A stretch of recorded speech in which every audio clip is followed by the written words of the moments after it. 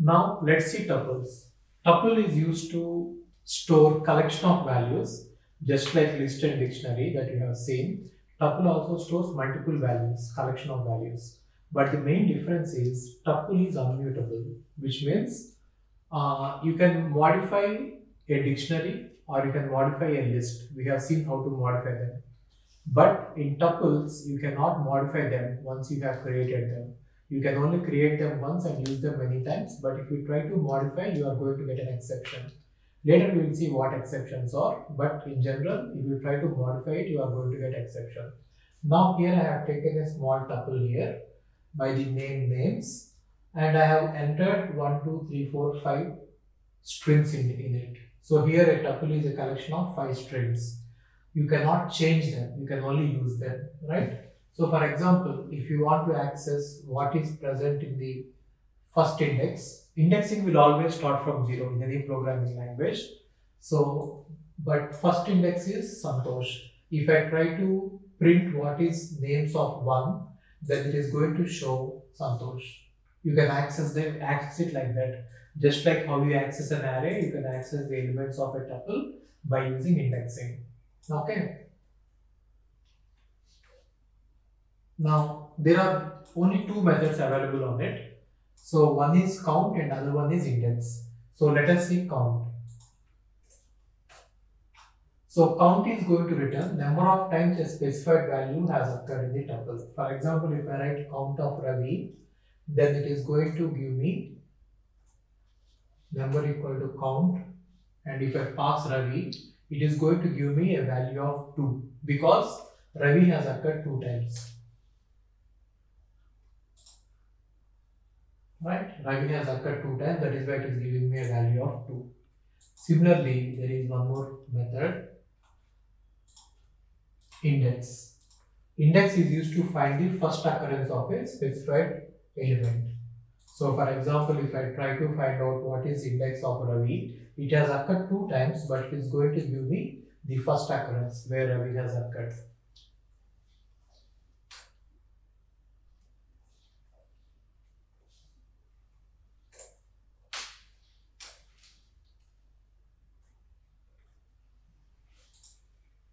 Got it? So the index of Ravi first time is 0. That is why we got 0. Okay. Thank you. Hi, a mathematical set and Python set both are similar. So repetitions are not allowed. If same element is repeating 2 times, it will only be present once. It will discard the repetitions. And the second thing is there is no ordering. You cannot say that element of 0 is this, element of 1 is this, because the order keeps changing. When we print the elements, every time you will get a different order. Okay. And also when you add a new element which is already existing, that will be deleted automatically. And there are various methods available on set. Okay, listen one thing here. Whenever you are trying to learn any object in Python, there will be various methods associated with it. How to know what are all the methods associated with it is, you can go to docs.python.org where you will get the list of all the methods available, and you can have a look at it, and the documentation is also present there. Here we are trying to show you some of the methods available. Okay. So first is I have a set. So how do you write a set within curly braces? Just like in dictionaries, you are going to use curly braces, and there are no key value pairs. There is only one value separated by a comma. So this is how you declare a set. Now if I try to print this particular set, every time you will get a different order. Let's see that. So here if you observe it, Balaji and Santosh and Naveen, all the places have changed. Again if I print it, again it will change. Again see that, again it has changed. Right? So that is why it is not an ordered set. It is not, it is unordered. Set by default is unordered. Okay, now let's see the methods. So one more thing I want to tell you is, sets are immutable in the sense you cannot change the value of an element, but you can add or delete elements from a set. A particular element if you take, for example, if I want to change RAVI to RAVI and DRA, it will not happen. But you can remove it and you can add a new element to it. That will happen. So now let's see the method add.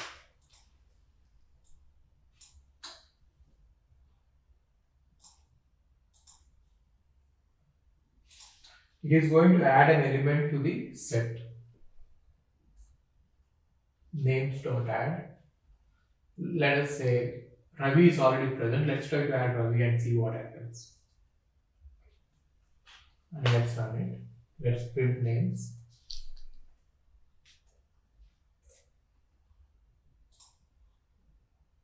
Now here you can see that even though we have added Ravi one more time, Ravi has occurred only once. Got it? Let's add a different name which is not in the set.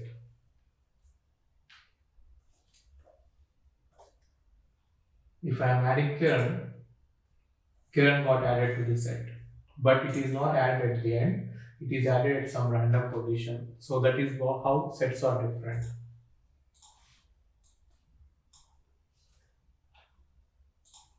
Now clear is used to remove all the elements in a set. If you want to delete all the elements in a set, you can use clear.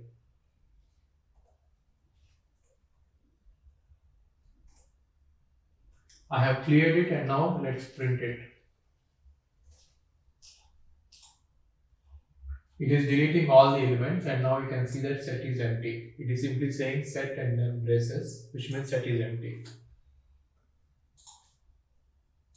And now copy is a method which is going to create a copy, give you a copy of the set which is already existing so that you can create a new set. So there is a set already existing. If I write copy on that, it is going to return that particular set as a copy and you are actually initializing a different set X with it. You can see that a new set X is created.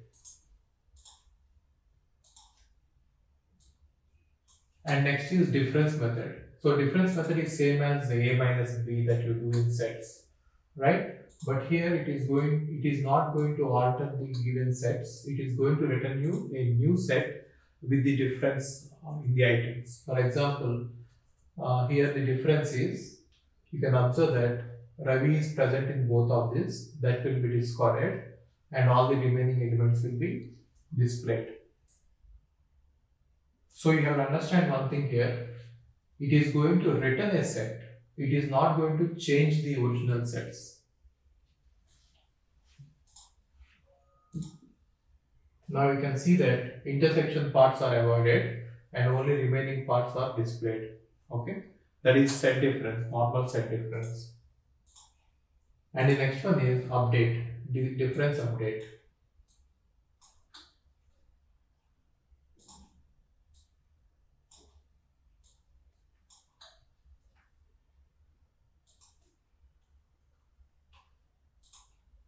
So difference update is going to remove the elements from the original list which are present in the other list, which means it is actually modifying the set. It is not giving you a new set, it is modifying the original set. Now whatever name one you have written, that set will be modified. Names one will be modified and whatever are intersection, they are removed. Okay, so that is the difference between update and normal difference. Difference and difference update. Okay.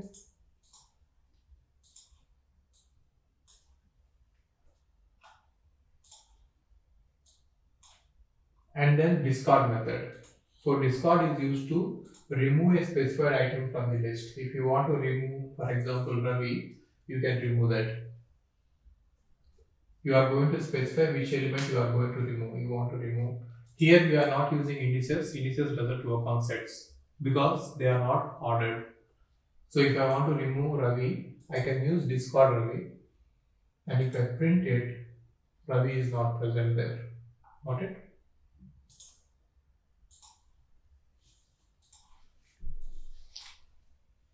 An intersection is similar to mathematical intersection, but here a new set will be returned without using the original sets. A new set will be returned. which will contain intersection between both the sets.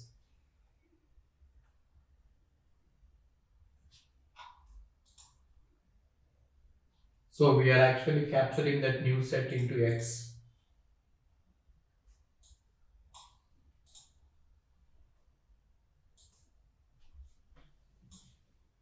So you can see that intersection is Ravi and you are seeing only Ravi there. So only intersection part is going to be present and the remaining elements are removed.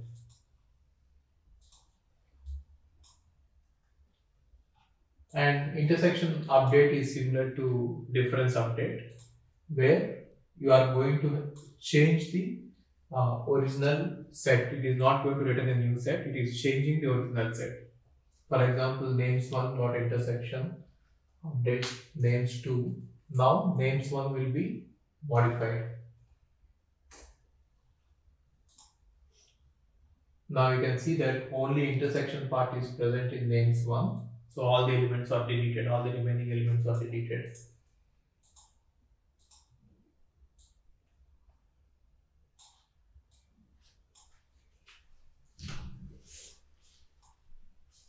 And is disjoint, it is going to return either true or false.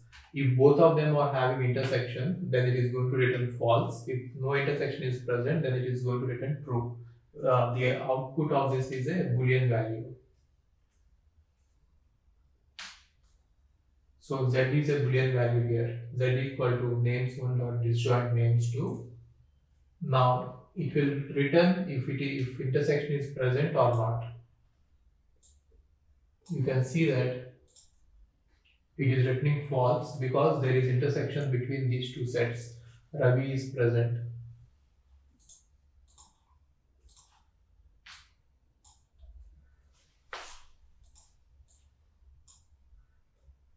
And each subset is also going to return to you a true value or false value. It is a Boolean value which is going to be returned based on whether the given set X is a subset of Y or not.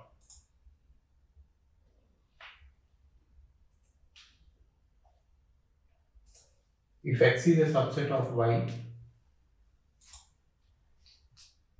then it is going to return true. Otherwise, it is going to return false. Here, X is a subset of Y. You can see that ABC is present here, ABC is present here. X is a subset of Y. That is why we are getting true.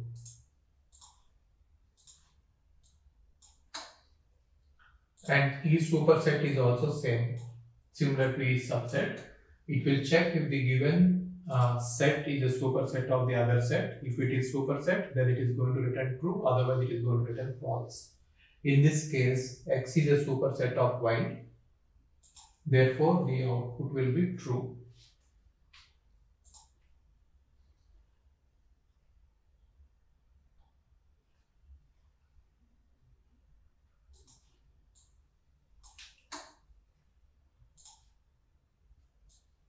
Next, pop is used to remove an element, a random element from the set. If I write pop, some element will be deleted and we don't know which element will be deleted in advance, but some element will be deleted.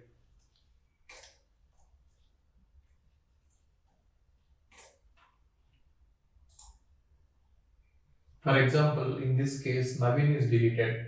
If I run it again, a different element will be deleted. Randomly, one of the elements will be deleted.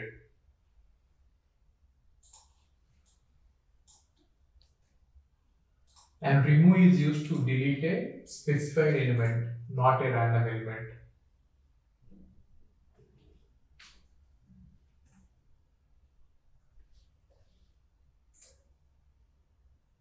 You can specify an element that you want to delete, and it is going to delete that element from the list, from the set. You can see that nothing is deleted.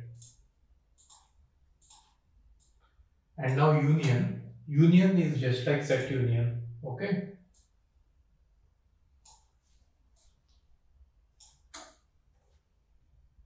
So it will return a new set which contains union of both the sets. For example, I am capturing the new set in Z and I am writing names 1 dot union names 2, then you are going to get a union, a new set which is a union of both the sets.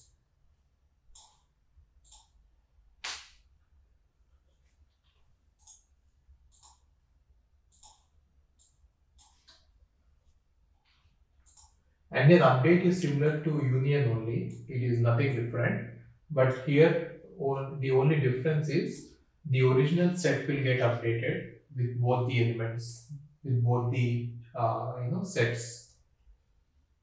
So if I write names1 dot update names2, now names1 will contain all the elements which are present in names1 as well as names2.